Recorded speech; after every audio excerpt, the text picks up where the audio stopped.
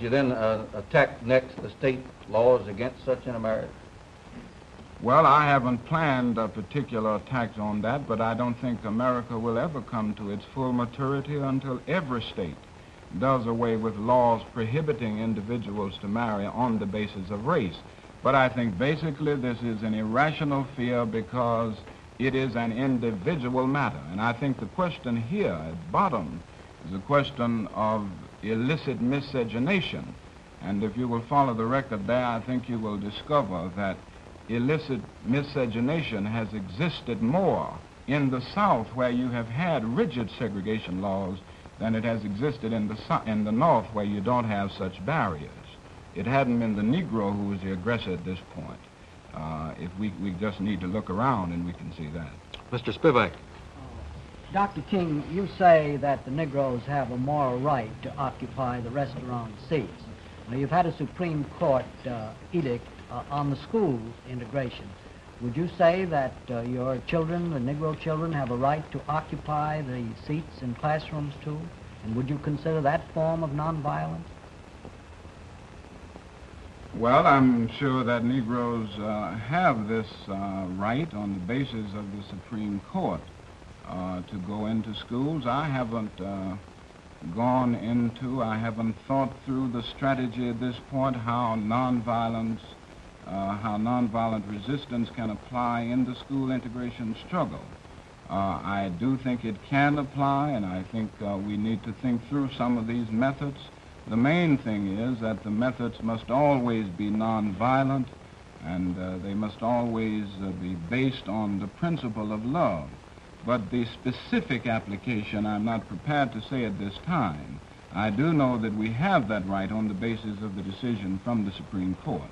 Wouldn't you be on better ground, both legal and moral, if you occupied school seats than by occupying a few restaurant seats? I'm not sure about that, Mr. Spivak, because I think we have an economic factor involved here, and even if one denied the legal aspect, the legal right to do it, that is a deeper moral right. As Governor Collins of Florida said, it is a blatant injustice to welcome individuals into a store at all other counters but the eating counter.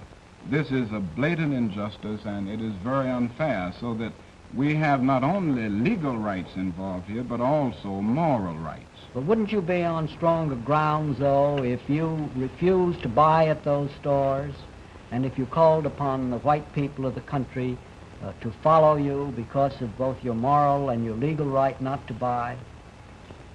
I think, Mr. Spivak, sometimes it is necessary to dramatize an issue because many people are not aware of what's happening. And I think the sit-ins serve to dramatize the indignities and the injustices which Negro people are facing all over the nation. And I think another reason why they are necessary and they are vitally important at this point is the fact that they give an eternal refutation to the idea that the Negro is satisfied with segregation. If you didn't have the sit-ins, you wouldn't have this dramatic, and not only this dramatic, but this mass demonstration of the dissatisfaction of the Negro with the whole system of segregation. Mr. Lewis.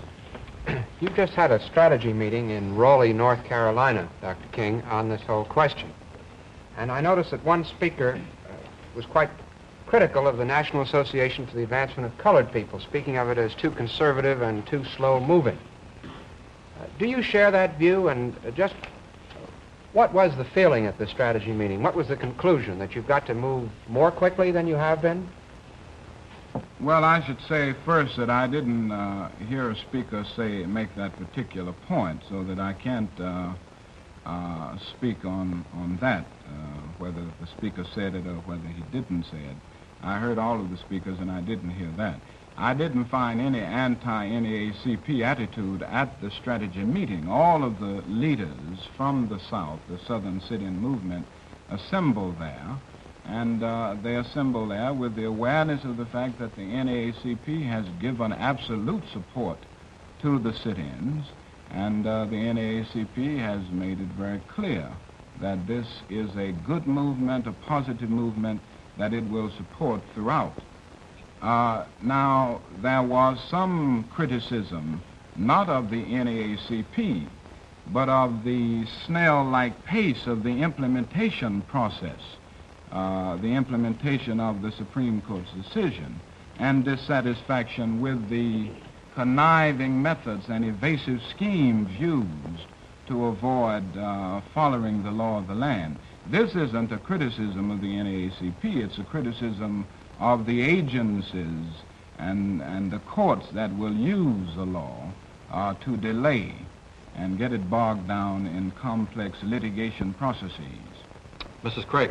Dr. King, I have been told that there are places in Harlem which refuse to serve white customers. Do you know if that's true? If so, do you justify it as either morally or legally right? I'm very sorry I didn't get the first part of it. I say I understand there are places in Harlem in New York where they will not serve white customers. Do you know whether that's true or not? I'm very sorry I do not, Mrs. Craig. I have been so told. I don't know of places in Harlem that will not serve white customers. If such places exist, I think it's a blatant injustice and just redevelopment of the thing we're trying to get rid of. So I certainly wouldn't go along with that. Mr. Vanderlinden.